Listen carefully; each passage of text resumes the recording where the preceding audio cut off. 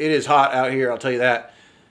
Continuing on the series of projects that I'm trying to pound out right now, what I'm doing is I've got a number of projects that I got started at some point in the last year, and I have the parts for them, but it didn't make sense to do the project just yet. Because I wasn't ready to do the project yet, it didn't make narrative sense in the scale of refurbishing this Mustang, other non-Mustang projects. But right now, because I have limited funds and I have to be really careful with my money, I'm just going to take all the projects that I can finish and I'm just going to finish them in whatever order they happen. So that's what I'm doing today. I got a bunch of stuff pounded out, not just car stuff, but household stuff. I got a bunch of it pounded out. So today my project is this air dam. I had bought this shortly after buying the Mustang like a year ago, and I just never actually installed it because I hadn't got to that point yet. And this air dam may not look like it does a whole lot, it may not seem like much, but the thing to keep in mind is even if you don't like the bean counters, or even if you have a bone to pick with the EPA or whatever your beef is with automakers, you don't get a job as an engineer for an automaker if you're a dummy. It just doesn't happen. You got to be pretty on the ball if you're an engineer at a car manufacturer. And they don't put anything on the car that doesn't have a return on investment. Like, think about it. If they made 1 million of these cars and this cost $1 each and they left it off, they could have saved $1 million. It's a lot of money, no matter who you are. And certainly this cost more than $1, not to mention the labor of installing it and all that good stuff. So this thing lives right here, and its job is to kind of smooth out air that goes underneath the car and also direct more air up, because this is one of your major intakes for cooling air. A lot of air just comes up this way and goes through the radiator, and if you have another little kind of air dam here, then it creates more pressure in front of it and less pressure behind it, so more air gets pulled through the radiator, and that means more cooling. So what we're going to do is we're going to repair this thing here, because I noticed this thing is flappity, and we're going to go ahead and install that. Now this is black and dark looking.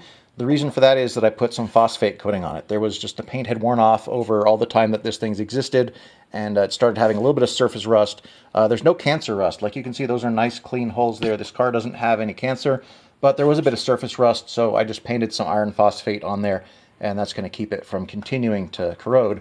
But this thing here is going to just go up in that location.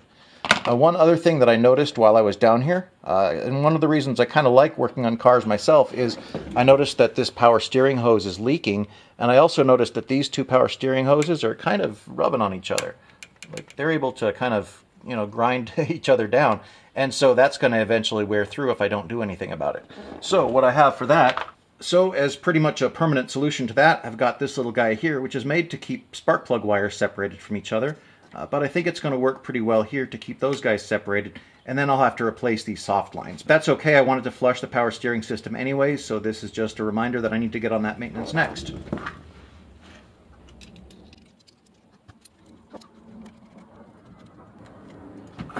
There, now isn't that pretty?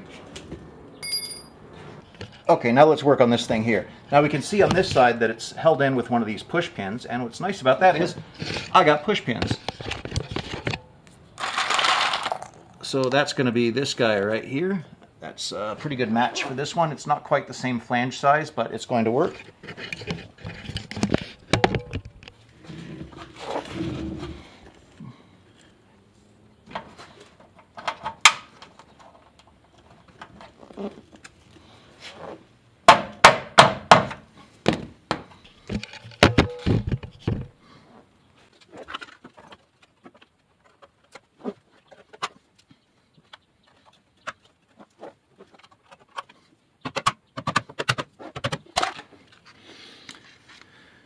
And there we go, good as new.